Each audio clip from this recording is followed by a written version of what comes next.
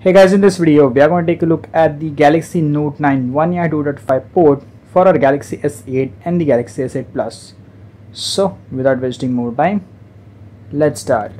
So guys, I found this ROM on XDA developers and it said Note 9 port, like it actually said Android 10 port, but then I figured it out that this is a Note 9 Android 10 port for our Galaxy S8, and it says Android 10 and it really is Android 10. Like we have one Android 10 port and it is OneUI 2.5, and the security patch level is a bit old but still the latest available version if you want to experience OneUI on your Galaxy S8, which is the 1 April 2021 for us. So guys, as this is a Note 9 port, we get all the stuff from the Galaxy Note 9. So first is the wallpapers. So moving into the wallpapers, you can see all the infinity wallpapers from the Galaxy Note 9.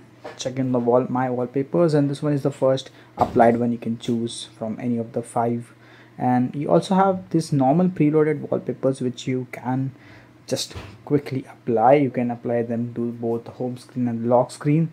Then we also do have the edge screen, and this is the OneUI 2.5 edge screen. I never seen edge screen on OneUI 3, so let's see how it goes in the next version if we get to like experience that on any other devices. This is the settings UI, the typical OneUI 2.5 settings UI, nothing new.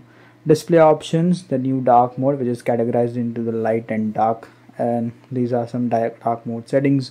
Apply the wallpaper and adaptive color filter. Then my brightness is full and it is good because I have that PWF filter app because my screen is facing discoloration. So just ignore that if you see something bad on the screen. My screen has been fucked up due to the discoloration green tint issue. So yeah, let's move forward.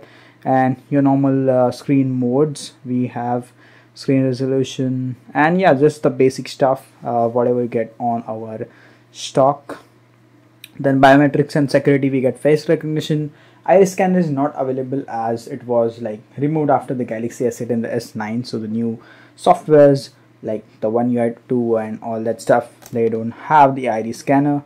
Then into advanced features, as you can see, we have some cool features: link to Windows, call and text on other devices, smart pop-up view, reduce animations and one-handed mode, and dual messenger and all that stuff, video enhancer, app lock, digital well-being. New digital well-being looks cool.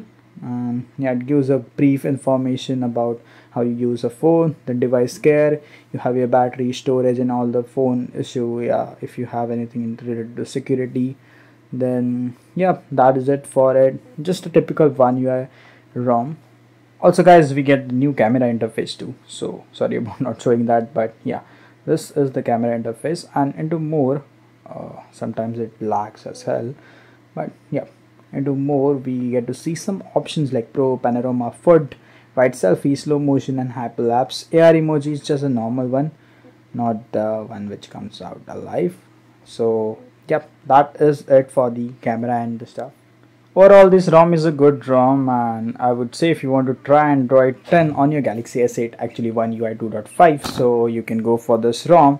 And we don't have any Android 10 OneUI ROMs apart from Hades and this one, so yeah, you can choose between. Obviously Hades is best, but you can try this if you want the latest available security patch, which is April. So yep, that is it. And if you guys like the video, press the like button.